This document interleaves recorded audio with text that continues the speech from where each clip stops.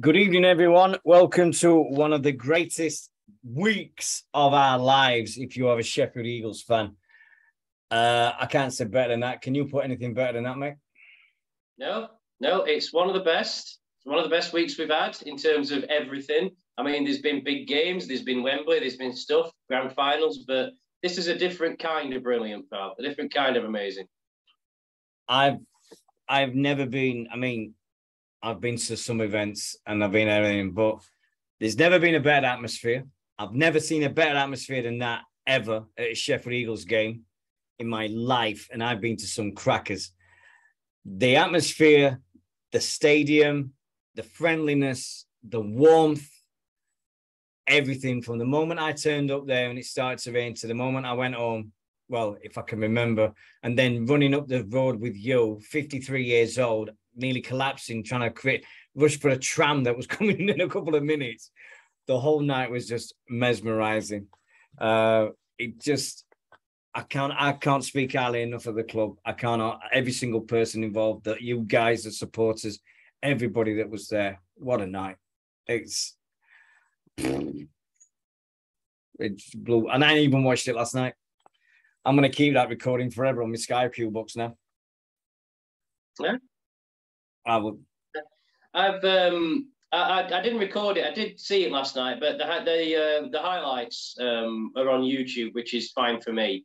The flag, our little flag, well, your flag, you got it, was featured quite heavily. Everybody you could see, the background, Blazing Squad at the back got the faces on quite a lot as well. You asked me before we went on, when did it sink in, the reality of it? I think it was when I saw it on YouTube. I saw the highlights and I saw the Eagles playing on that pitch in front of all of us watching from that stand. And that's when it started to feel quite real. It's not... We know there's a few edges to finish on the stadium and whatnot, and we've got the capacity issues for the minute, but we've got to celebrate this for what it was, mate. We've got to celebrate it for the thing that we've been doing. I mean, how many weeks and weeks and weeks have we been saying, hang on, a little bit longer, we're almost there. We're there, we made it, we're here, we're home. Yeah. I think the funniest thing is we've got to give a special mention. I've come up with a new nickname for everybody that goes on the hill. You've heard of the TV show Hill Street Blues? I'm calling it now Hill Street Red and Golds. I don't think the Hill thing's going to kick on. I mean, the club even said, come and watch if you can. Yeah. So obviously, when we got the capacity problem sorted, you'll be able to come in and it'll all be fine. But I'll probably. I sat in the stand with you and the others because I wanted to on Monday. Sorry. But more than likely, I'll probably go and stand on the hill on the far side myself because that's the thing we like to do. So, it's going to be fun. At least you can. And it answers the question, you can stand around the pitch anywhere you like. Just not in front of the stand, obviously, because this club wants to see. But anywhere else is all fair game. Yeah, it was amazing for 800 people. It was amazing for 800 people there.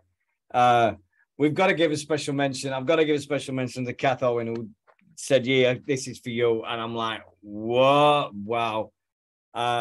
The amount of people that talked to us, the amount of people that said they love this show, the amount of people that came up and just said, you do an amazing job. Love the interview with such and such. Love the interview with Baba Bada. Everybody that came up and saw me, they just said, not one person hated it. It just said, we love everything about the show. Everything. Oh, we're joined by Martin. Martin who? Oh, Martin. Which Martin's this?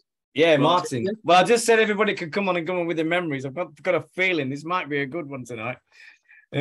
Martin's connecting with his audio. I mean, everybody just clicked in and stuff, so it's coming on. But this is going to be a grand coffee crisps. Yeah. Snacks. Hello. You are live on Eagles Chat. Good evening. Blue ribbons and orange clubs. Are we ordering the takeaway or what? Are we ordering food on here? Yeah, I'll have a margarita 14-inch, please, if we're... Martin, are you... Martin? We're going to have to disconnect you, mate, Martin. Yeah, I'll have to remove him. Sorry. I think somebody's clicked the link by accident when trying to comment or something. But Yeah. thanks for dropping by, Martin. Whichever. Cheers, Martin. Mate. Thank you. We now know what you're having for you. We now know what you're having for the takeaway. Oh, thank you very much. Yeah, I think that's just completely thrown me. I think Monday night. I mean, I got down there about evening, Andrew. We got down there about 4 o'clock. And all of a sudden, Tash through giving me things so I could get in with the mascot, and then just saw the merchandise there and everything. Had a nice little walk round, and evening, Alistair, and we just walked around the whole place. Yeah, and I went in the dressing room. I went in the Eagles dressing room. Wow. Is it good? Is it all nice? 2 rooms. One side had all the shirts up and the kit, and the other room they had a circle of chairs all the way around. And then they had the board in the middle with the game plan and things like that. And I just went. I had a chat with Jed, and he's still coming on. And I had a chat with all the other folks, and then I went, "This ain't my place. This is for coaching staff, management, and players. This ain't for me. I'm out." And I just walked out. And Richard Pepper went, "What are you doing?" I went, "There's all these places in the world that I'd love to go to, but that's not for me." And he went, "Why?" And I went, "That's the Eagles. Not me. That's Eagles." And he went, "Even after all these years, Dean, you still show bleeding." He said, "You're a silly old bugger, aren't you?" And I went, "Yes, but I show respect to them lads that wear that badge." I says, "And that means to me, so I'm going to do that."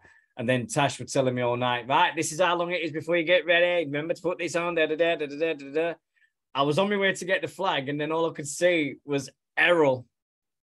No, we didn't see anything, Martin. We didn't see anything. We just heard you doing a...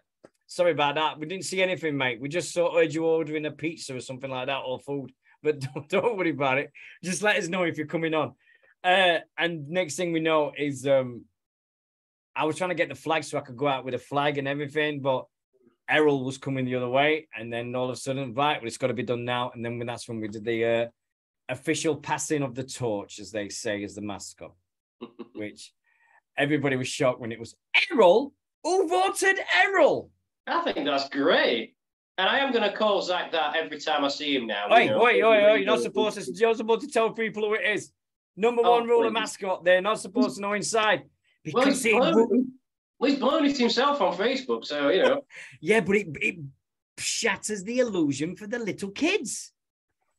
You're a wrestling fan, aren't you? Yeah. I'm just going to leave that there. Right, so, yeah, I mean, when I first heard Errol, I thought, oh, okay. But then actually, it completely works, doesn't it? It's great. I love it. The best of it is I came out as Freddie, and I was walking up and down, and this one little kid, and he's going, "Chicken!" And he's giving me that all night. Chicken! And I went, "Yeah, whatever." And then he was just laughing his head off, and everybody were laughing around him because I was taking it in good stead, and I went, whatever. But for that hour, it was amazing just to beat Freddie again. It was great. I loved every single minute of it. I don't know if anything. I haven't heard if there was any teething troubles with anything. Everybody got collared with Denise with a golden gamble. I know that she collared everybody with that. I mean, if you're going to wait, I made sure I had a pound in my back pocket ready because there were no way I would get it.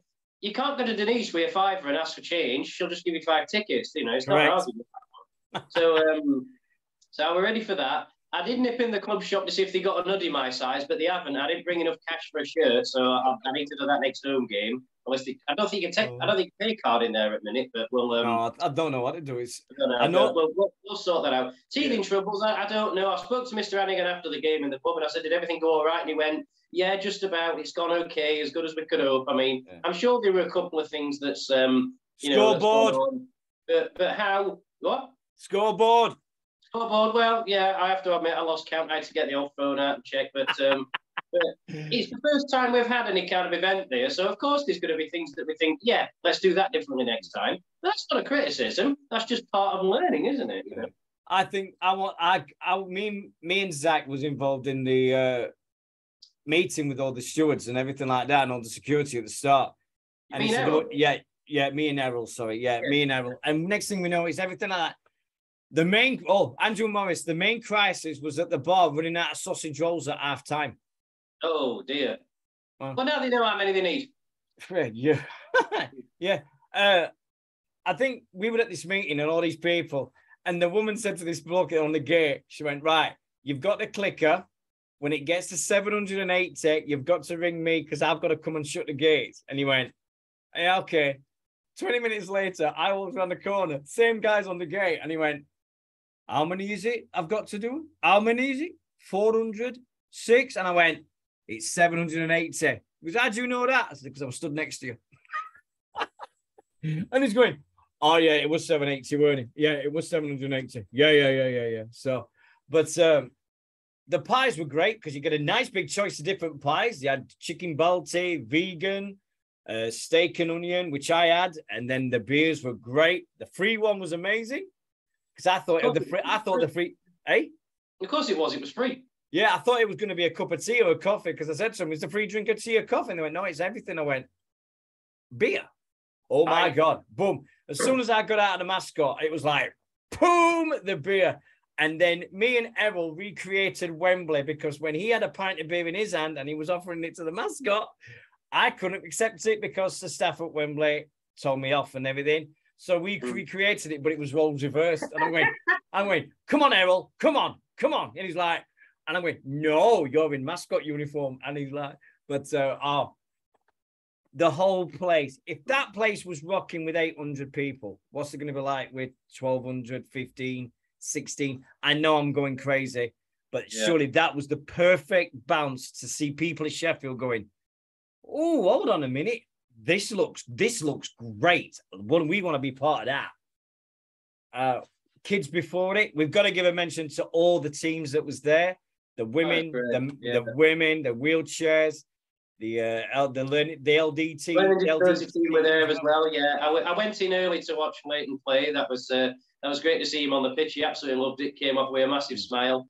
And I got roped into doing the flag pull out at the start because the learning disability team were doing the Eagles flag pull out just before before the teams came out. But they didn't have enough people, so they wanted parents, adults, whoever. And Leighton just said to me, "Did I want to come and do it?" And I'm like, "Oh, yeah, of course I do." So I was actually at the back as they were pulling it out. So there were about 15 people around there doing that. And then as we're pulling them off, we're like, do we fold it up nice and neat or just chuck it in a bowl for someone else? We're like, well, team's running out and they're about to kick off, so just throw it in a bowl and let somebody else deal with it. Somebody else will line it. I assume they belong to Premier Sports and they wheel them out whenever they've got a game on telly. So yeah, we did that. That was all good. It was all just nicely organised. Nothing seemed to be. If from the outside, anyway, I might be wrong. But from the outside, nothing seemed to be a stress. There didn't seem to be people running around like endless fools. It all seemed to be quite in a stride and well, nicely done. And everyone at this club deserves all the credit in the world for making sure it went as well as it did. And everybody for turning up on time, being patient with your tickets. Because obviously there's only like a gate open at the minute. That will change. I know there's a turnstile which we're not using yet, but we will get to that. But well done everybody for the way it went off. I think it's been a great advertisement for this club, and it shows you, as you're just saying, the atmosphere was wonderful. What did you think of the pyrotechnic fire? Oh, I love the barbecues. I love them. I think there was a rumor that Premier Sports was telling the Eagles to stop to scoring tries because they were using that much gas. It was going to cause a cost of crisis living thing for Premier Sports, and it was going to blow their budget. But it was nice to see the photograph with the ex-Eagles lads with Ollie and all with the two Faz's brothers and the ex-Eagles lads for witness. That was cool. I enjoyed that. Their number 8 of witness deserves a death wish for trying to pick on Thax. And when you watched it back, you could see what happened. That dummy by Thax when he threw it 3 times. And then it floated 1, 2, 3 and floated it. Unbelievable. Alistair says, honestly, I think £5 for the pint of John Smith is a little expensive. Just so Eagles get all the money for it. Would be nice for extra things like burgers and chips, hopefully in time. Alistair, come and live down south, mate. I can take you right now to my pub across the street from here in Cambridgeshire, and I will buy a pint, and it'll cost me about £5-6. So to me, it was normal. So don't complain, because I know down here, it's like you'll have to do a mortgage to go out for the night out down here. It's crazy, but it's the way it is. It's the way it is. I mean, it was extra time doing it, and what a great job they did. Well done, everyone. Staff were great. You know, when you have these events, especially at new stadiums, you can often end up with, no offence intended here, but you can often end up with staff who are not fully trained in the job they're doing. Everybody who did that, everybody was brilliant. Well done, everyone. Right. And as regards £5 a pint, no, it's not ideal, but it's Kronenberg. You know, it's not Carlsberg or Carlin or some garbage. You know, not some rubbish. It's a nice pint. A fiver is a fiver, but that is just how it is now. You know. And speaking of what you were saying, Deano, last time I was down in London a few months ago when I took Lado to Natural History, I snuck in. He wasn't unsupervised in the hotel room, by the way, but I snuck in the Euston Flyer for a quick shandy on the way back to the station, from the station, and I had a pint of London Pride, not London Pride, it's some London-based lager anyway, maybe Camden or something. So I thought, well, local beer, this will not be expensive. No imports are all. It was £6.50. So it was £6.50. It was nice. I think it were. But yeah, a fiver a pint is not terrible in the great scheme of the world up here. Yeah. I know it's not great. I know it's going up and up, but everything is. But as we've said, the club are getting a good cut. So it's all for a good cause. Yeah. It's not like the water we used to have at Don Valley and the club got no. This is actually better. And the club gets them, so let's support them. Yeah. Michael White says, £8 for the purple shirt and a mug. I'll certainly not grumble at that. £8 for the shirt and a mug. Oh, but I've already got too many purple shirts. You never have too many purple shirts. I've got two. Two I've ended up with. So I've got I think I've got 3 because I've got one that says Deano 42 on it, and then I've got the 2 of this year players. I've got 2 of the players. I'll not say which ones because I know. We know which ones. You've mentioned it a few times. Yeah, just a bit. I'm going to transfer my room. I'm going to turn my room into an Eagles room, definitely at one point, because there's too much wrong colours on this thing. Everybody thinks I'm support Castleford, for God's sake. I think Monday night we get to the game. It was Wembley all over again, weren't it? It was like, okay, they're 12-0 up. Here we go. And then I just went. It did same at Wembley. They just steamrolled us for the first 5-10 minutes and then click. Benz Jones Bishop, Jason Bass, Chris Wellen. Thax was pulling the strings. Isaac was doing his cracking best as usual. The forwards were doing their best and everything. And, amazing performance. But I think, do you think Thax will get you? Do you think Thax will get you by the end of the season? The please don't go chance. No, I think he's winding down. I asked him actually, and he's definitely done. Yeah, you're right. First 10 minutes, we made a couple of errors. We gave away a penalty. We had that knock on. They punished us for it. They were fresh. You know, they just got over.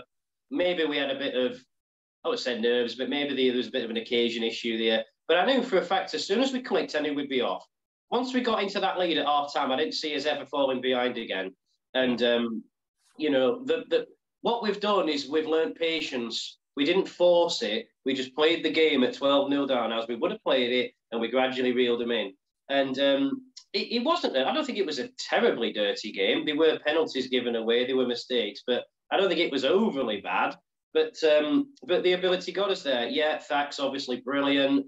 I think Jason Bass had his best game in an Eagle shirt so far. Isaac was excellent. He continues to improve all the time, and he needs to learn as much as he can off Thax while we've still got Thax. I can't pick on anyone, you know, and I wouldn't pick on anyone anyway. I'm not that kind. But, yeah, I thought it was a good stand-up performance. Yes, it was a bit, you know, last 10 minutes were, but the game was won, job were done. We can afford ourselves that. And, yeah, on we move. Tough game coming up against York. They're going to be really good. We know how good they are. They're third in the league, and they're hot on the heels of the top two. Won't get them, but they're hot on the reels. Yeah. It'll be a different game. It's going to be Thursday afternoon, isn't it? It's Jubilee Thursday at 3:00, isn't it? Yeah, that next home game. Yeah, I'm just looking at that. Right. And then we've got Newcastle away, which is definitely winnable. And then after that, I'm not sure. I'll have to check calendar. Right, hold on a minute. No complaints about the performance. Thought we played very well, handled the occasion, and everybody seemed to come off the pitch with a smile on their faces. You know, there's no games this week. Oh, it's cup final, isn't it? Well, Scholars usually play it Friday night, but I don't think they are this time. Yeah, they are. They're playing Oldham. Are they? All right, yeah. That's a little tradition. Brisbane. I don't know why. I don't know if this is not allowed or whatever, but why can't other teams use the Sunday after the Challenge Cup final the Saturday to catch up postponed games? I don't know. We've got one that we need to catch up on, which looks like being a bit weak in orders, which frankly no one wants. Why can't we use that Sunday as a catch up? Because we've got the game against Batley. The thing that's just me is whose idea was it to have 2 games in 4 days? We've got Thursday and then we've got Sunday. How comes that? What's all that about? I don't know, because I thought we were just playing Thursday.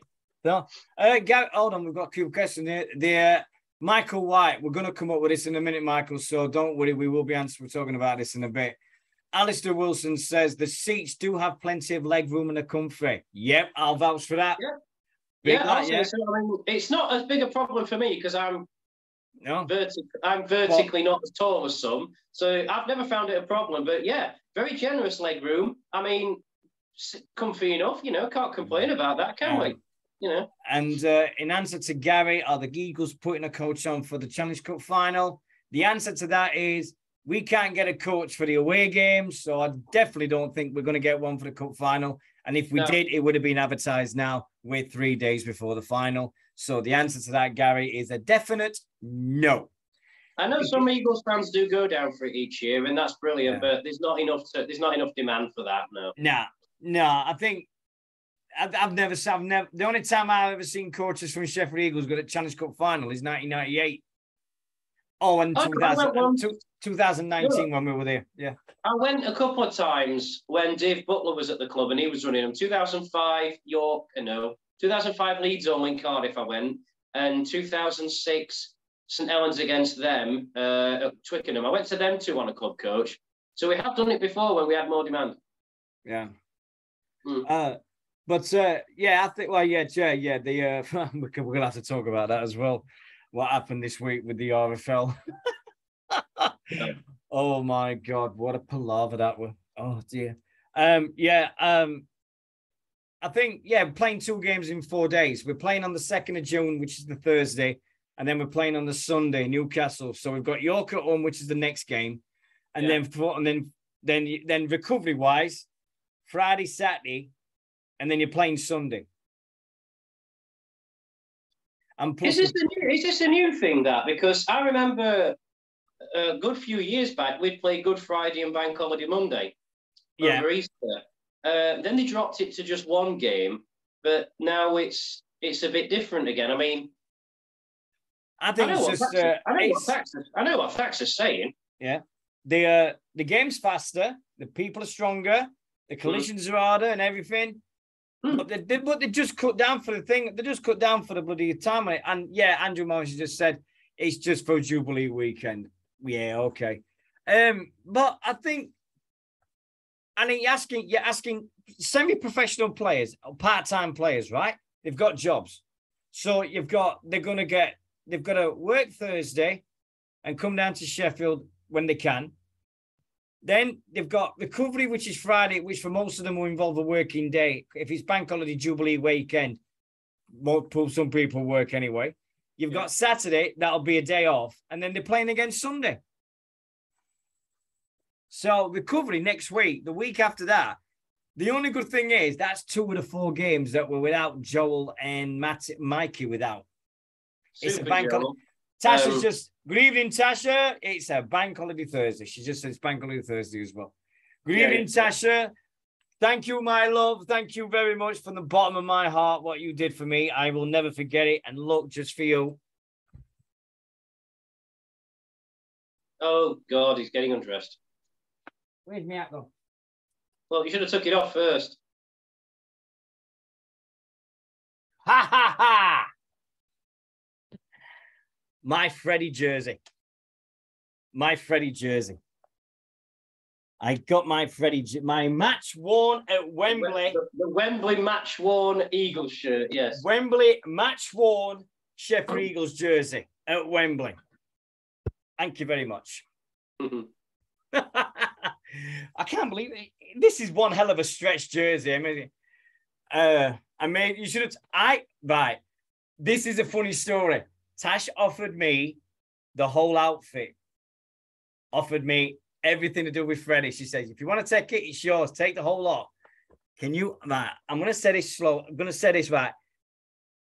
I had to get on 2 trains coming home and then explain to my wife that I've got an egg that looks like an eagle, that's supposed to look like an eagle, and his whole outfit in this room. Yeah, I can't do that. I couldn't have fetched it down. I used to take the Eagle Man outfit around with me before when I lived in Sheffield, but that's when I lived in Sheffield. But I couldn't do it this time. I really, really couldn't. I could not turn up at Travel Lodge with a full Eagleman outfit when I was going to go to bed that night. That'd have been walk through the door dressed as Freddy. On a Monday night, you could just see people going, what the heck? Whoa, whoa, whoa, whoa. That would have been funny coming on the tram back with you. That would have been hilarious, that one. Not for me. Can you imagine the conductor? What the hell? But no, it was a great day. I loved it. I'm very, very pleased that I got me to keep this. I'm buzzing the fact that I've got this one now. I really am. But Tash, thank you very much for everything you did on the Monday. You did an amazing job with Errol. Fancy naming him after the hot chocolate singer. Yeah, Errol Flynn. Errol Brown. Errol Brown. Errol Flynn. Where did I get that from? Errol Brown. Yeah, that's right. Yeah, I think it should come out to I Believe in Miracles. But honest, I think the PA system guy, we've got to give a big, massive thank you, a massive utmost for the gentleman that said all the thing about Ian Annis and all the people that were no longer here before it. The piece in the program was fantastic. Lots of people that have passed away that are no longer here, and we had the Minutes Niners. We need to teach you how to catch a ball. What do you mean, me? Whoa, what do you mean me? I couldn't see nothing from that outfit. It was gone. Thank God for that. But the Eagles promised that they'd do it. Mark said they'd do it, and then they did it, and it was fantastic. The fact that we paid us all respects to the people that have lost, that no longer here through different things over the last couple of years, and that really meant a lot to a lot of fans and a lot of people that connected with the club. It was nice to see Liam, weren't it? I mean, Liam was there. Liam Clafley, he was there in a nice way. Yeah, he was sat near us. Yeah, I didn't speak to him. I didn't get a chance to speak to him because he was busy. But it's he summed it up best on his post when he said it was great. He feels a great sense of pride for his part he played in getting that done, and now we can enjoy it as a fan. And I think he did most certainly, like we all did. Yeah. So Liam's got to be thought of when we think of all the people who helped get this done. Yeah. Martin Dillagaff says John Hitchin was the announcer, and it means Tasha nearly got wiped out by the ball. So that's why he said she nearly got wiped. She should have learned how to catch a ball. Tasha did an amazing job. If anybody wants to see somebody running around before the match, Tasha was the queen of all queens. She was amazing for that. Well done, sweetheart. You did a fantastic job. In fact, I don't think there was one person who didn't do a fantastic job on that day. Everybody did. I think I love the comment in the page before the match. Who's going to have the first dump in the toilets? Well, yeah, it wasn't me. For me, after all. Absolutely fair class. I love the pies. I thought they were great. Serve. Right.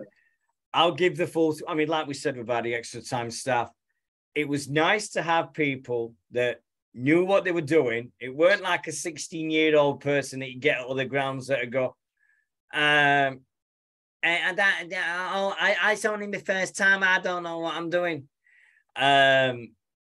There was a lot, and it just to me to see everything that happened, it looked so. For me, I mean, I've been there for years, so I can't speak. But aside of what it was to what it was now, it looked so much more professional in as a unit. The stadium, the staff, the drinks, everything was so spot on and professional. that it wiped the floor with anything I've ever seen before. And that includes Don Valley Stadium. That includes everything. The atmosphere, everybody got a concern with that. That was out of this. That was amazing out of that thing. I can't speak highly enough of everybody concerned with you. I mean, you, the fans, with Mick Courtney, Becca, all the people I sat around. You guys were amazing. A woman plumped a bloody big cowboy out on my head. I don't know. I thought it was cats. And she said, well, I haven't made that. So I just thought, well, I don't know. Was it? Well, I'm not coming home. I'm not wearing a cap. A few cowboy hats going around, weren't they? They were amazing. Everywhere. Yeah. I don't know where's the cowboy hat thing come from? Or is it just a novelty? Because I think it's Kath Owen. Wild West, have we? I think Kath Owen does it. She's the one that started it all out. I mean, she's a famous one that started the drums in the 90s. And then everything. Good evening, Chris. Hope you are well, my man. Good to see you Monday, Chris. For long. I know you don't live around here now. It's good to have a good catch up, mate. One of the funniest things of the night, and not a lot of people saw this, but before this game starts and everything, and all the kids, Dodder, Hawks, and Forgers, we're all mingling outside, and all little kids. I love the Dodder construction shirt. I thought that would look great. And the Forgers were walking down, and one of their kids shouts, "Oh, look, it's the cheerleaders. We're going to smash you." And this is from an under-10s player or something like that. And Dodder's kid turned around and just shouted, "Bring it on, I'll crush you with my hands." And I'm like, this is under-10s. This is under-10s. And look at them, they're niggling already. So I love the intensity. It was fantastic to see all these kids going to go, "I'm going to crush you. I'm going to break your skull." And things like that. But I had my photograph took with the World Cup, but apparently this was sending all the photos to the club. So that. But the face painter was amazing. All the glitter on people's faces and putting the eagle. That was fantastic. That was another well done for the club. I avoided that. I mean, I've got a lot more skin available on my head now than I used to a few years back. Yeah. But I resisted the temptation to have it done. But it did look great. Well done. That was another nice little touch. When I got there, Tash was like, there was an inflatable thing outside for the kiddies to play on. And she just says to me, "We spent loads of money on that, and there's only adults playing with it." I didn't notice it, actually. What kids that? The amount of times people were going, "Sammy the Snake." And I'm like, oh God, Phoenix Nights again. It's a staple joke. Got the other one in the van. Do you want to see it? Oh, no, brilliant. Andrew Morris says, the LDRL team, I think, got the biggest cheer of the night. The smiles on their faces. Only my criticism, that big lad that we kept dancing with the ball, and he thought he was Ellery Hanley at one bit. Everyone's going, "Give him the rest of the ball, you hogger. Give him the ball." That was brilliant. Are there plans for the scoreboard? The only thing lacking for me, a minor thing, though. Yep, apparently there is a scoreboard coming, but we don't know yet. If you lose count, do what this gentleman did. Just go on our league. I think we've got to have one. I don't know what the plan is. I'm not in on that, but I think that, we will. I mean, it's not as bad as it used to be when we had the board at Don Valley and then it ran out and we never got it fixed. And we had to have a little, whatever the hell that thing was. I mean, everybody's got a phone. You can look at the score if you need. But yeah, I get what you're saying. We will get that done. But at the moment, we're an infant who's starting to walk. We're not in the Olympic Games. We're not there yet. We've had one game. There is going to be teething problems. There is going to be things that go wrong. We just want to remember it's a work in progress, and that work is going to get bigger and bigger and bigger and bigger and bigger. Yeah. There will 100% be a fantastic scoreboard soon. I remember the scoreboard at Oulton Stadium when it used to be a scaffolding, and this is no lie. They used to push it. It was on a set of 4 wheels, and you had to take off the number and hook it back on. And there were 2 lads, rain, snow, blow, didn't matter what the weather. There were 2 lads that would stand there and they used to wheel it thing. And then whenever they try it, they used to go up and check and change the score. And that was a Sheffield Eagles scoreboard. Superb in there. Yeah, well, a lot of clubs, Halifax especially, still have a one where they have a lad or a kid who changes the numbers by hand. So I don't think when we've got some at the same way us, I don't think anybody's in the right mind to criticise that, because I think a lot of clubs don't have them, so we're not all like Lee and Featherstone. You know, even Halifax, big name there, they still do it by hand. So you know, I think. I mean, we're going to go on about this for most at night. I know we are. Announcement today that Joel Farrell and Mikey Wood have both been suspended for 4 games. It is what it is. We thought it'd be 8 games for Mikey. It got done down to a grade D on appeal. Yeah, it was an F, which is the worst, and 8 matches plus, yeah. And it was a landed punch, so yeah. But that got downgraded to a D, and also Super Joe was a D as well. 4 games. We've got to take it on chin. We've got to move on. We can't do all about it. We've just got to deal with it. And this is the time. This is the time when we deal with it. Yeah. And by the way, his name is Super Joe. Look, of course it is. There you go. Look, it is Super Joe. That'll be worn at my next game. I'm not doing any more retros. The amount of people that wanted my Lawless jersey, not happening. The amount of different jerseys were great. I think I saw one from the Millennium season. We need to just mention this, don't we? The club said, bring out your old jerseys, and boy, everybody didn't lose the challenge. I saw just about every single one, including some that were never sold, and obviously were player jerseys. Yeah. There was the rather bizarre blue and white hoop kit from 2016 that we had. That I don't think it was ever sold to the public. And a fella had one, and it was a player shirt. I very nearly asked if I could buy it. Yeah, Aston. It was Corey Aston's, It was Corey's, weren't it? So he parting with that. But there were loads about, and you could literally line everybody up from our history. Michael Stringer's a fellow I know, friend of mine. He actually told me that he was going to come in my least favourite kit ever. And then when he got there, he showed it me, and I'm like, get that monstrosity out of there. For those who don't know, it was the 2002 kit, the 3rd one we had after we reformed.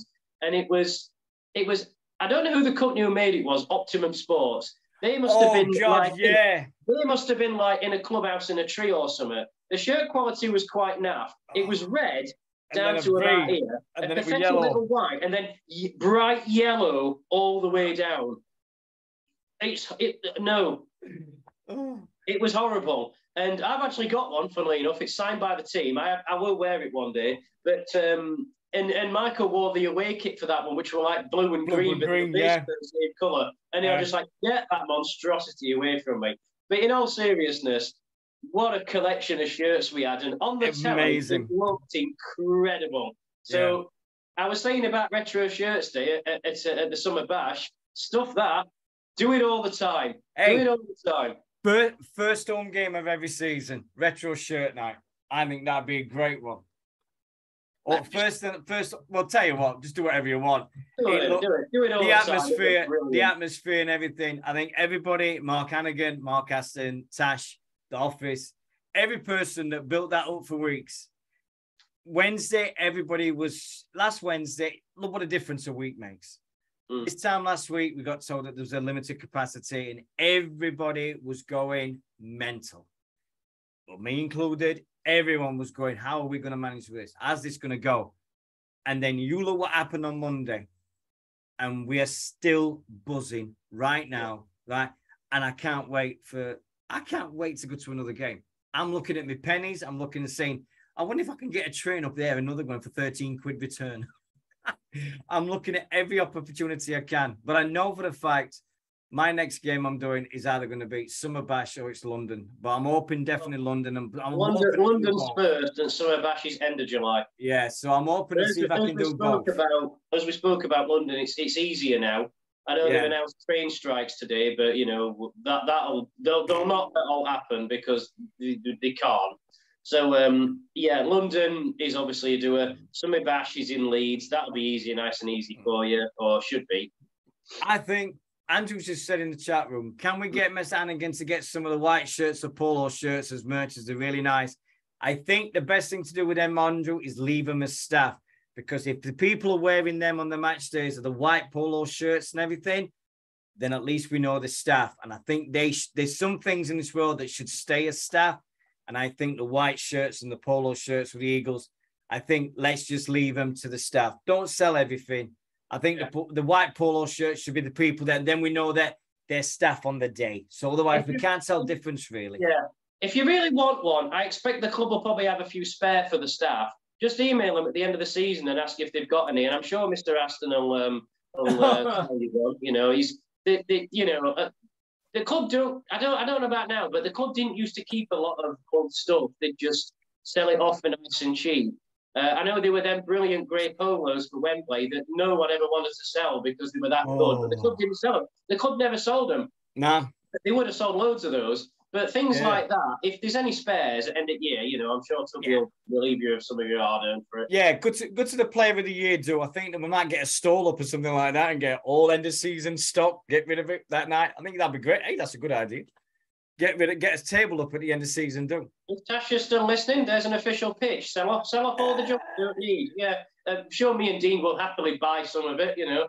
But as Michael just said, then, you know, there's things that people want, and if you don't need it anymore at the end of the year, then sell it, you know. It's all money. Yeah.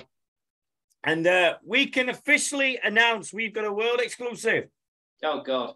Eagles Chat now has changed player sponsors. Oh, right. Yeah, okay. I know about this. Due to the unfortunate departure of Mr. Liam Johnson, I had a chat with Mark Hannigan last week about this and he said, very simply, you can do it. He said, you can have you gave us a choice of players and we feel it should be our homegrown player. And it feels like the lad that came from the academy, the reserves, he went away, he's come back. I think we now are the official player sponsor away shirt of Kadeem Williams. These ours. So we can guess who we're going to try and get on the show or something. Yeah, but travel mugs for work. Yeah, we may have another guest coming on the show soon. I don't want to give too much away, but we may have another former player of the grand final winning era who might be coming on the show soon. Yeah, makes good relish. Makes very excellent relish. He's the most Scottish Australian or Australian Scottish you'll ever meet. I'm sure I've given it away now, but if I've been in touch and he's responded favourably, so we'll hopefully try and get him on the show soon. It will be great to speak to him. Yeah, and also the fact that I wonder what he thought watching QLT on Monday because he's head of rugby at Keighley, isn't he? Now. Oh, yes, he is. Yeah. So I wonder what he thought of watching QLT on Monday. Going, I think we'll have to call him back. Please don't. Please don't. You're winning. You're top of the table. No. Don't call him back, please. I think QLT was very shocked on Monday because when the match was finished, he had this big, massive, beaming smile, didn't he? When he was walking down, and we all going Q, Q, Q, Q. I'm going to be completely honest. I didn't sleep Monday night. I went back to my hotel room and I had a can of energy drink and I was buzzing for the whole night. What do you do? Sleep? Excuse my French, having a can of energy. It was half a can left. And I had it and I was buzzing. I was buzzing that much. I watched one of the early episodes of Bullseye on Challenge TV in the hotel room at 5 o'clock in the morning. So I finally got to sleep about 2 o'clock, about 12:30 when I was on my train going home. That's the only time I slept. And then I slept last night as well. So I was buzzing. And then I messaged him this morning and I went, can't wait a week. We can't wait till next week. No, I can't do it. We can't do it. So we were surprised tonight. It was great as well to see so many of our older players back at OLP on Monday for it. I spoke to Missy was there. I spoke to Greg Burns. Corey Aston was there. Said hello to him. There were quite a few came down who might live locally or whatever. I don't know. But it was great to see them come back and see what it's all about. And you never know, might make their way back here one day. 40 years old, still tearing it up. An absolute fucking legend he is. Yeah, Eddie Batty as well. I mean, Eddie Batty had the audacity to turn down Katie Pete. Must be the first male ever. Must be the first male in the history of the world that turned down Katie. Ever. Oh my God. Oh my God. And I mean that in the nicest way term possible. But I think over and all, I mean, the floodlights look great when the lights in the stand lit up. Oh my God. Martin Brooks said he loved it as well because he was there. Martin, it just looked like who watched it on Free Sports. I mean, who actually watched it last night? Because I did. I've got it recorded, so I'm going to watch it forever. Yeah. I'm sorry I didn't get to see you on Monday, Martin. I couldn't find you. I don't know where you were, but yeah, I'm sorry. I wasn't being ignorant. I tried to speak to everybody who I know. But we'll catch up soon, Martin. I know you've not been able to get, and it's wonderful to see you back and to see that you are on the mend. And we send our best to you as we always have. And ring me anytime if you want to talk. There's always some fat to chew, isn't there? Yeah, and I think that we've been to so many games, and everybody's complaining that you'll never get an atmosphere at Sheffield Eagles. That has just been blown out of the sky. Surely, even everybody on Premier Sports heard it. Everything we looked about it, it looked fantastic. And then if anybody's wondering where the flag is, it's been given to Katie, and I made a promise that he'll be there at every home game from now on. I can't be there at every home game, so the flag will be. So I gave it to Katie, and she's promised me that the flag, if she's not there, she'll give it to somebody. But every home game, it will have that flag that says "Welcome home, Sheffield Eagles," and that's it. You couldn't miss it, could you? On everything, every time you look, it was just this big, massive flag in the middle of the stand. I'm going on the telly a bit, yeah. You just see my ball patch over the top of it, yeah. The person that made the flag, he sent me a message, and he just says, "I watched the game." He says, "You don't know how wonderful I saw when I kept." He says, "Every time I'm looking, I'm going, there's the flag. That's the flag I made." And he's getting his wife, and he's going, "Look, I made that flag." Look, there she went. And at the end of the night, she's going to him, "Yes, I know you made that flag. Stop telling me, will you? Stop telling me." But he says, that flag, every time you looked at it, it was on TV. He said, "Looked amazing." I said, "Well, you did it. Thank you so much." I am having a new one made, but this one's going to say Eagles Chat on it. And I'm going to make sure that it's all over this room. But I will have a new one made anyway. So, and if anybody wants a flag made, let me know. I'll get in contact with the gentleman that makes them. He'll do any design you wish, as long as it's no swearing or anything like that. It was fantastic. It was absolutely brilliant the whole night. I'll be right back. Carry on. I'll just be right back. And excuse me one sec. I think, and also the kindness that was shown towards me, I'm blown away. All the people that said they loved the show. They loved all the interviews. They loved the fact that we've got this great format now. And I really did. I was very, very emotional at times when complete strangers come up and went, "Hey, Deano, love your Eagles chat. We love it to bits." And that means the world. I started doing this 6-7 years ago now. I think it was 2016 I started doing this. And the first ever episode was me wearing a Star Wars t-shirt and a beanie hat, and had not one bit of Eagles merchandise on me. And then that changed it and everything. And I remember one episode wearing a Bradford Bulls jersey because I was in support because they were in administration. That episode's been deleted because no way will I ever be, never after what they pulled and everything like that since. I'll never wear a Bradford. You put it in the bin, didn't you? Hey? I remember you put it in the bin, didn't you, that shirt? Yeah. Did it like that comment I made? Their Twitter told me off. I made a comment when Bradford were in administration just before they went bust. You were wearing a Bradford shirt on the show, and I think I commented something to the effect of, "That shirt's worth more than the club it represents." And that upset a few people, but I have no regrets. No. We've also got to give a mention to the gentleman from Widnes on Twitter, who decided to say, "You've only beat our worst ever Widnes team." Look, there's a towel here. Do you want to cry on it? Well, there's many Walkers make many different types of flavors of crisps, and he had to pick salty, didn't he? Yeah, just have beef and onion there.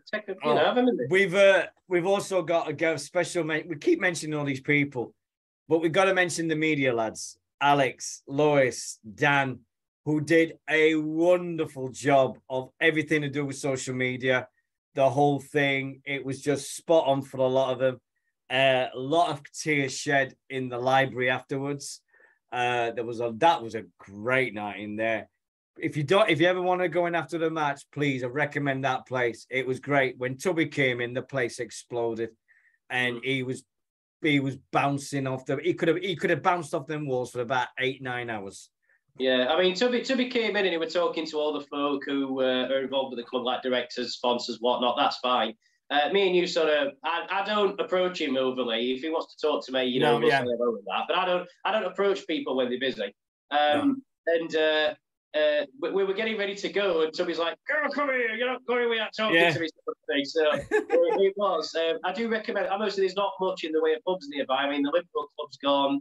All the other stuff like Farrah's has long gone, and Cocktat. So the library is what we've got now. Obviously, drink at the ground because they get your money. But if you want, the library's there. It's good. They've sorted out the issues they had before when they were short of stuff, but it's all good now. It's all been sorted. Because we've got I don't think there's any kind of agreement officially anything with them, but we should show our support for them because they weren't even sure if they needed to open before the game on Monday. And I'm happy to say that it was very busy in there before the game Monday. So we should support them for sticking by us. I just want to say about the media guys. Obviously, we had Dan on last week. He was a great chat. I know Lewis and Alex as well. The Eagle Eye stuff that we do from behind the sticks, and without all the editing, I think that is some of the best content we've ever had on our social channels. It's just a complete fan's eye view of the game, and you can see and hear everything. It's almost as if you're there. I absolutely love it. And whoever came up with that, you deserve a prize because it's a great idea, and I absolutely think it's fantastic. Andrew Morris says, we need to persuade the library to open after the game as they're only open 2 days a week. But from my recollection, I was in there after the game, and so was a lot of other people in there after the game. So I think. Well, I don't know their opening hours, granted, but I would think that if there's an Eagles game, I think they will open for us because there is custom right there. So they surely will. I think the most random person we talked to, I think we talked to Tubby, was the gentleman from GRI Group. Oh, Mr. Royal, he's good actually. He talks to the fans. If you go a lot. I mean, he's been a big supporter of the club as well as being a sponsor. Did you hear what he said? Did you hear what he said to us? We went to the airport and we said, and Tubby says, these guys do Eagles chat, and he went, why aren't you wearing my stuff on your chat show? Why isn't there no mention of my team? Hang on a minute. I will address that. And I'm like, there you go, look, GRI Group. And I'm like, there we go. We've got it both. We've got it both now. And I did say you're welcome on the show any time. And he said, I'll have to went, I might do. But I do remember, he's him and David Kearns as well, who works with him at GRI. He's always approachable. He's always spoke to me. I actually saw Mr. Kearns in France, in Toulouse years ago. We got talking. So him and I think he's a friend of Ian Swires as well. So these are long-term fans and friends of the club who've been sponsors, and these are the people that we need. Now with the regrowing phase, the sponsors have backed us all the way through, not having a home and being nomads and high expense of renting grounds. And we can only say thank you for sticking with the club. And now is the time when we can repay that faith to them by having his own corporate section at the new ground and being able to entertain your guests and such. Because corporate, when we were at Don Valley, corporate was a massive part of our income. And we've not been able to capitalise on that as much as we had before. So now's the time to strike with that. Other thing about Monday I remember is when the final whistle went and it showed you Tubby walking down the set, he had a face like thunder. And because you could look at him going, they conceded 2 late tries, didn't they? He ain't happy. Look at that. And he was walking down and he's like, not happy at all here. And I'm like, we've just won, but he's already going, look what we did. Tubby's a perfectionist, isn't he? Which is not a criticism. It's just how he is. But of course, But I thought Tubby spoke brilliantly after the game. I've seen his interview on Premier Sports with Hendo and Kevin and the lady whose name I can't remember. Emma, isn't it, the host? And he spoke brilliantly. And you can tell, even after a game when the emotions are high, and I mean, Tubby's emotions are high all the time, but I mean, especially after a game when we'd won and such an event, I thought he spoke brilliantly about everything. Us, the fans, the team, and the setup and the staff. He really, really did come across so well. And that's what it means. That's what it means to everybody. There are imagine being a football fan and hating the manager of your team. And being Wednesday fans, we've had this scenario, haven't we, quite a lot? Yeah, just a bit, yeah. Imagine, Wednesday having a manager like that, sports could learn a lot from people like him. Yeah, I think when and if and when that day does come, when Tubby says, I'm going to retire, whoever takes over is going to have about 7 or 8 different hats, because the job that Tubby does, it's not worth for one man. It's 6, 7, 8, because I've never known anything. I think the only person who didn't get interviewed from the office on Premier Sports was our friend Tash, because Mark Hannigan was on the TV and so was Tubby. I think Tash was running around like crazy on Monday, and she was great. Considering that's her first I think that's the first home match she's ever done when she's been in charge of the office and all that. She did an amazing job. She was so professional and everything what she did. Everything. We've got to talk about him. We've got to talk, because there was such a build up to it. Nobody knew what he looked like. Nobody knew what he was going to be. And then at 7 o'clock, I said goodbye. I waved. I said goodbye. And Errol appeared. And it's an eagle. Can't knock it. It looks great. I think it looks fantastic. It's an absolute eagle, isn't it? I think it's fantastic. Yeah. Yeah. I mean, I wasn't saying I know, what you expect. I wasn't thinking about it too much. But then when he came out, and obviously I know who's in it, but it actually looks like a proper eagle. It's not like one of these. You see some mascots that are just horrible, and this has been brilliantly done. And do you see how popular it were with young ones when it was going around? Oh God, yeah. You all wanted a piece of it. So I must have had my photo took about 10, 11 times with kids. They loved it, and I'm like, and they went, hold on, some things never change here. And kids just come up and went, can we have a photograph? Yeah, come on, help yourself. Come on, let's do it. So kids, a mascot, you put a mascot in there, kids will love it forever. And it's something that they'll always remember. And I'm like, I've got a photograph with mascot. And it's to the lad that's doing it, God bless you, my man. I officially now done. That's me. I walked away. I'll be straight. Yes, I did have a shed of tear when I was when the room, when I was taking it off. I did do a bit of a tear, because I knew it was the last time I was taking everything off. And I put it in the bag, and I must admit, I was doing everything I could to put it in the bag and make sure everything was nice. And I came out and I had my gear on and everything. And I thought, that's it. It's no longer Freddie Eagle anymore. It's Errol. God bless him and all that does him. I mean, amazing costume. Amazing to get in it. Lycra. That's a new material for the mascot outfit. But fantastic to see it. Fantastic to everything to do with it. It was amazing. Errol, here's to many more years of your pal. You're doing a cracking job. You'll be amazing. I think best one I heard, he goes, I said, have you heard about the rules for being a mascot? And he went, oh yeah, I've read the RFL rule book for mascots. And I went, what? There's an RFL rule book for mascots. There is and I'm going to search for this and I'm going to find it. There is a guidebook for mascots by the RFL. I went, are you serious? And he went, yeah. And even Tash said it. Yes, there is a guidebook for mascots with the RFL. Talking of which, did you see the almighty cock-up by the RFL at the weekend that they were giving away? They're well known for him. With the code GOOD100. Did anybody see this? Oh, well. We'll briefly touch on this before we wind up.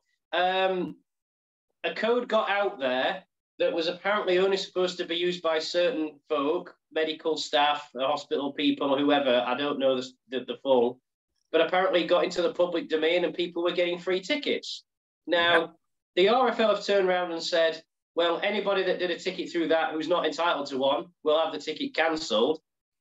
I think they may have a legal issue with that, because did they advertise it was for NHS staff or whatever it was? No. Right. It was a code that was out there in the public domain, and it wasn't restricted. You didn't have to enter any proof, and it wasn't said, this is a So I think they may have a legal problem. Yeah, I did it on Sunday because I wonder what I can get. And I went straight in and I clicked on 2 tickets, nearest to the front I could get, and they were £55 each.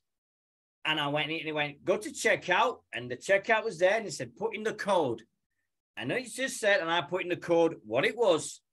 And then all of a sudden, I think I showed you the screenshot. Because I went, and it went checkout minus £110 for 2 free tickets for the Challenge Cup final. And all I had to do was press checkout and I go, but I couldn't go. I couldn't go because there was no chance of me doing this Saturday. But it was so easy. And then half an hour later, oh, there's been an almighty glitch. You're not allowed to do it. You're going to have your ticket stopped. And there were people who in half an hour, now this has really, really got my goat. Right? They said, oh, I've got the tickets and I've booked my travel down and I've booked my hotel all in half an hour.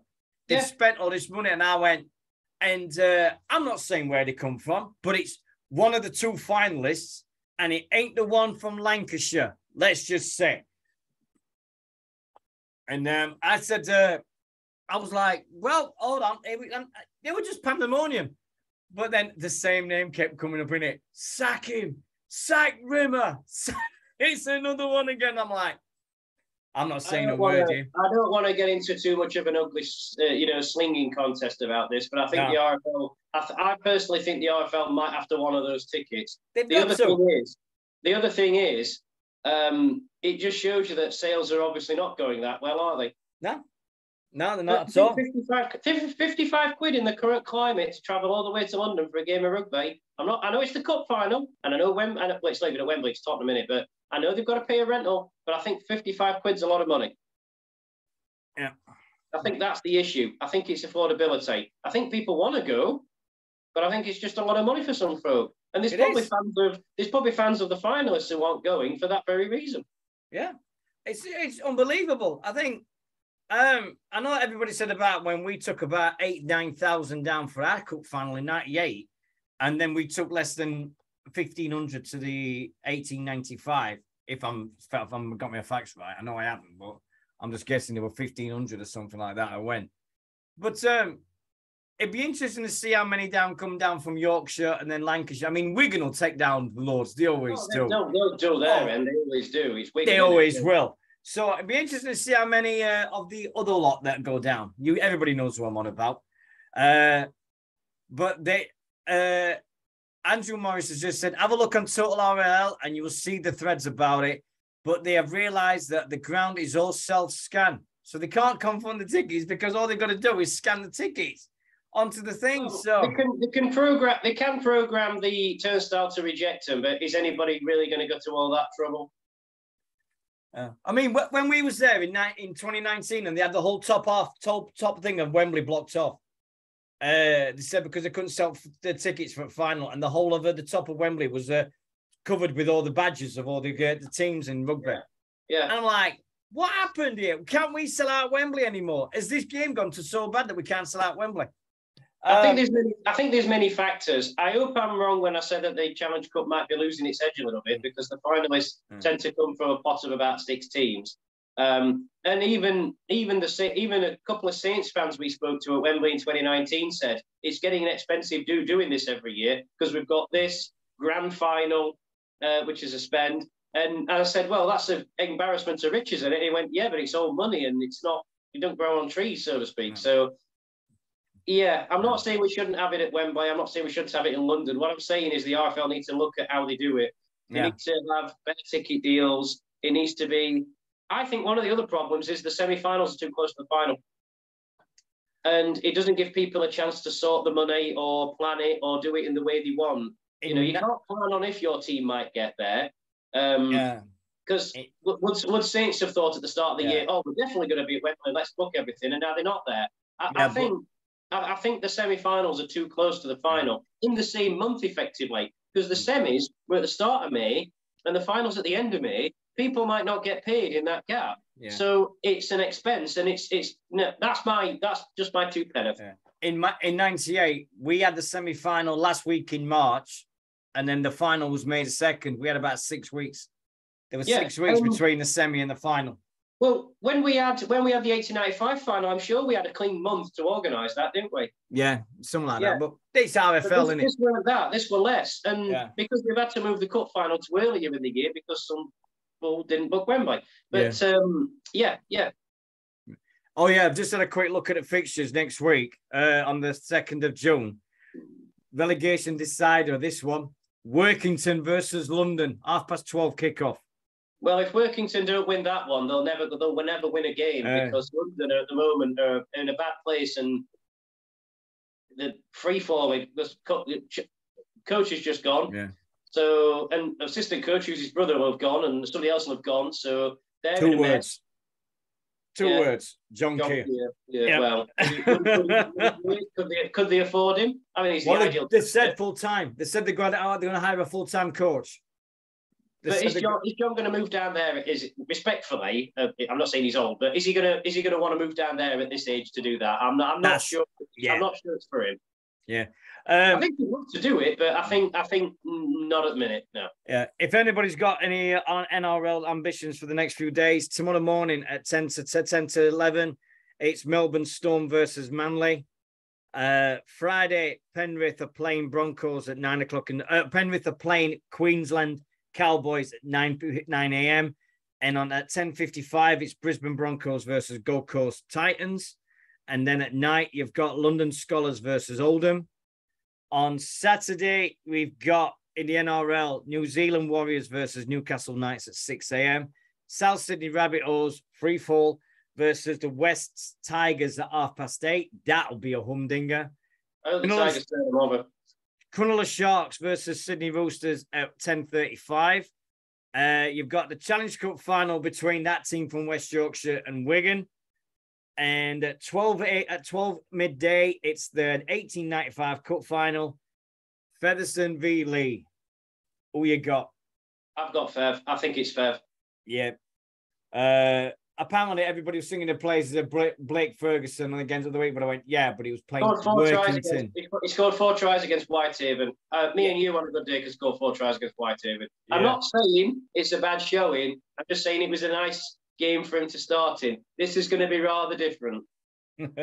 Yeah. Oh, and on Tuesday, Tuesday evening, Halifax played Dewsbury. You think Fax form they're in should do that. Yep. Although Mr. Garside got a 1-match ban for his tomfoolery against us the other week. So yeah, and I'll be interested to see both Challenge Cup finals and 1895 are on the BBC. And Chris says London appointing a full-time coach. Yeah, apparently a part-time coach from London Scholars didn't do the job right for the Broncos. Well, I wonder why.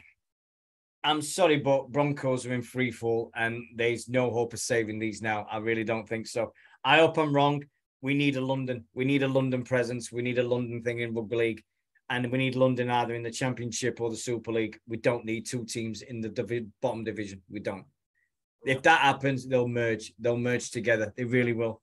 I think that'll happen. I think the Scholars will go into the conference and the Broncos will stay in the on, and Scholars will be a feeder team like they used to be. That's my feelings. You may be correct.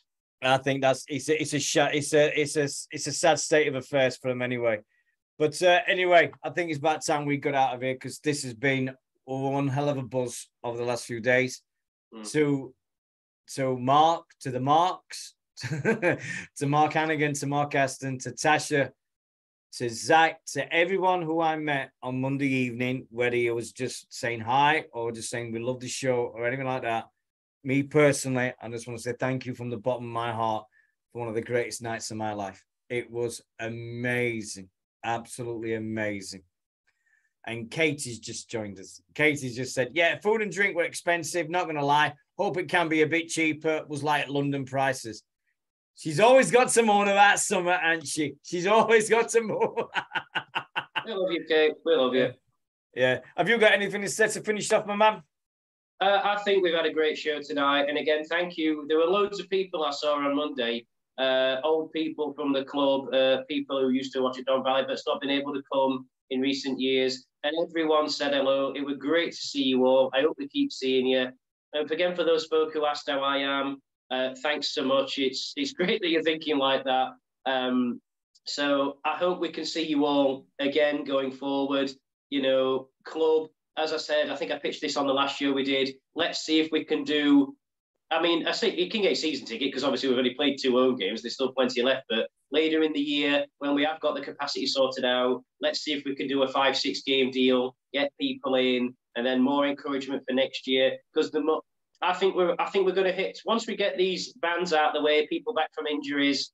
I think we're going to hit some good form, especially with all the home games we've got coming up. Now's the time we need to get back in them. You know, we're at home now. We're back in Sheffield. It's easy to get to. Let's see if we can get the more people in, the better. You know, that's where we need to go. Let's just get bums on seats, and we can say that now. We've got seats for people to sit in. The other day on Monday, when we had I had to go for when I went at the start of the game when I had the flag thing, I had to come back. We were just starting to kick off, and I had to get back to my seat, which was like in the middle of a row. And I had to go past some people, and you could just see the looks on people's faces, like we haven't had to do this in ages. You know, moving what do we do this for? What do we do this? For? Yeah. But having 800 people in there is going to be a lot better than having 800 people at Keepville. What an atmosphere we made in that stand, and we need to keep doing that. It was amazing. Yeah. The Taxi Army, everybody. We've just got a few more comments and then finished. Katie says, I loved every minute of Monday, every minute. Thanks for the flag, Deano. My pleasure. Keep that flying. Courtney J. Thanks for nicking my rucksack, Kate. Yeah. I forgot about that. That was brilliant. That was superb. She gave it me back. It's all fine. That was genius. He had his photograph took with the World Cups and everything, and turned around, and Katie just went, "All right, let's go in." And she just picked this bag up, and she walked off. And then Mark come towards me, and he goes, "Where's my bag?" And I went, "Oh, Katie's got it there." And he went, "Right, Katie." And she went, "Oh my God, what am I doing with this?" And it went, I have to have my name up back. I have to put the initials on. Oh, it was genius. There were some of these moments that you'll never be beaten. Courtney says it's better than I ever could imagine on Monday. Katie says promising to see all the RL Rugby League players and all getting involved. It's a rebirth. It's going to be a long process. It's going to be hard. But what a starting ground we've got, because everybody that was there will be saying the same thing as what I'm going to say, and Mark knows what I'm going to say. I can't wait for next week. That's the best thing of the lot. A lot of people was there, and they're all going, we can't wait for next week to come back. And when you've got that feeling inside, oh my God, isn't it? No matter what it is, we've got a stadium. And yeah, it may not be right, and it may not be right at the moment, but wow, what a starting block we've got. What a starting block we've got now. Amazing. I can't meet only people that came away from unhappy had witness jerseys on. That was the only type of people that had it on. Everybody else. And then they've got to go on to witness. So, you know, what a night. Yeah. But anyway, we're going to get out of here. Thank you very much for all the wonderful support you showed us. Thanks for all the comments and everything you said to us on the Monday night. It was amazing. And we will be back next Monday chatting about the next week's events. But like we said, the big news today, Joel and Mikey get banned for 4 games. So it's not the 8 games we was fearing for Mikey. So we can get rid of the 2 other games in 4 days next week. I was going to say, Deano, I can't do Monday next week. Should we just sort out a day? Because some people have said to me, your show's not consistent. Well, no, it isn't, because Deano works shifts. I work, but obviously got Lado. Yeah. And also, when we have guests, we do this when the guests do. So that's why it's inconsistent. And that's why we record them and then stick them on YouTube so you can join them when you want. But I know for a fact I can't do next Monday, Deano. But we'll sort that. But then obviously we've got Jubilee Thursday where we're playing. Yeah, that's next weekend. We've got Jubilee Thursday. We've got Friday a bank holiday, and then we've got so there's Tuesday, Wednesday. Away that weekend, so we'll sort something out. Yeah, we'll sort something. Yeah, no worries. Or you could just do it without me, and I don't think that people will complain about that. So. No, yeah, they will. Yeah, yeah. So anyway, okay. See you later, guys. Love the shows. I'll watch this later. I was late today. No worries, Katie. You take care, sweetheart. No. Thanks to everybody. Eagles are home. That's all I'm going to say. We're home. And match worn Wembley jersey. Thank you. But it was worn by the mascot. Thank you. But I finally got a white one. I finally got one. Anyway, mate, you take care of yourself. Love to the family and everything. And we'll see you next week. And Everybody, I'll see you next week for another edition of Eagles Chat. Take care, guys. Good night. God bless. Bye-bye.